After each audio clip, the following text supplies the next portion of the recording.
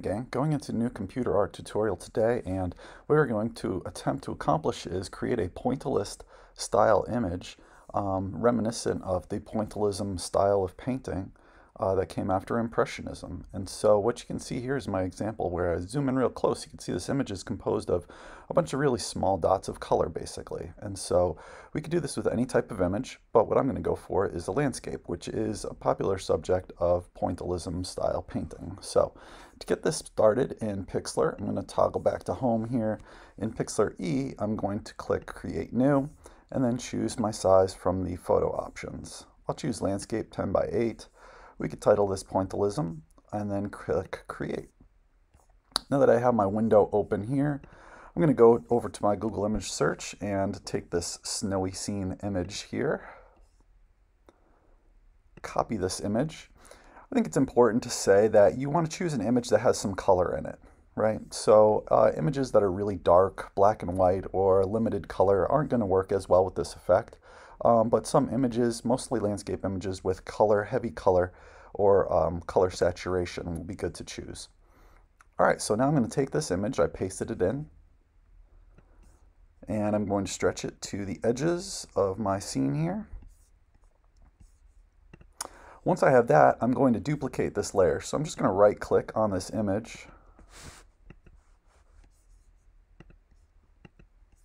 or go over to my layer options here. Oh, there we go. I think I just had to click on the actual layer panel and then right click on the image to duplicate. So I have two copies. On this top copy, I turned off visibility on the bottom one. On the top one, what we're going to start with is a few filters. And so first we're going to go to the adjustment levels, and we're going to posterize this picture. What posterizing will do is make this look a little bit more like a painting, where it just has layers of color.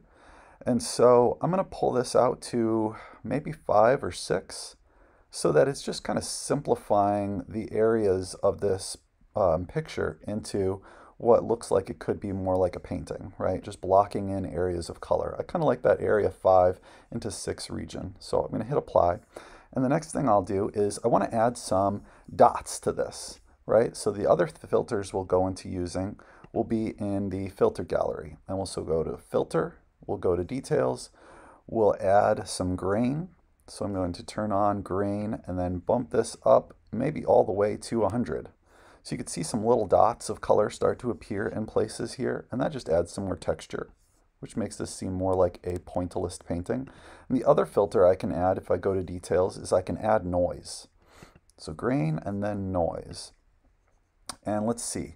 I don't know that I want to go 100 with this. 100 does create a lot of dots, but maybe I do.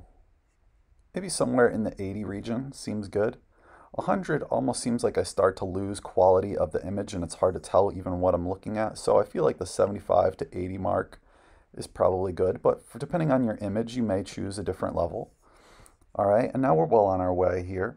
So after adding grain and noise, we'll also try to add a filter to this bottom layer. So I'm going to turn off the top layer, turn back on this bottom, my base layer image.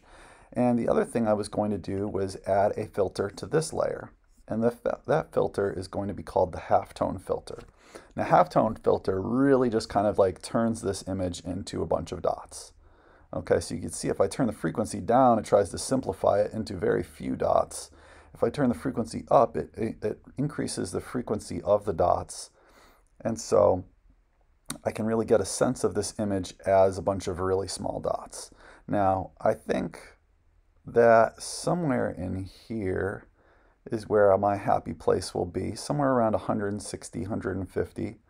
I just want a layer, base layer, that's going to have some dotting going on to it.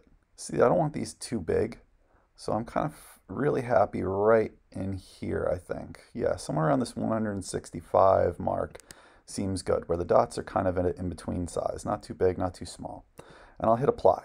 Now let's turn on that top layer again, and what we'll want to do is make these blend together, right? These two images to really create a good picture. So I'm going to add a blend mode to this top layer.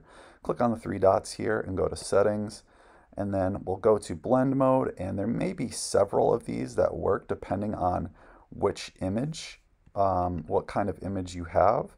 And I think in mine, I liked the hard light filter. And so you can just see a little bit of that dotting of the halftone pattern coming through. And then you have all your noise and kind of like grain on top of that. So when I zoom in really close here, you can see this whole image is really made up of a whole bunch of little dots now. Now really the last thing I need to make sure I do is crop off this open empty space. So I'll use my crop tool and take away that space of the canvas that I can see. And then that will be pretty much it. I'll hit apply and zoom back in here so you can see our final result. And there you have it, a pointillist style image creating in Pixlr. So there we go, quick tutorial for today, but I hope you guys have fun and get creative with your own pointillist scenes.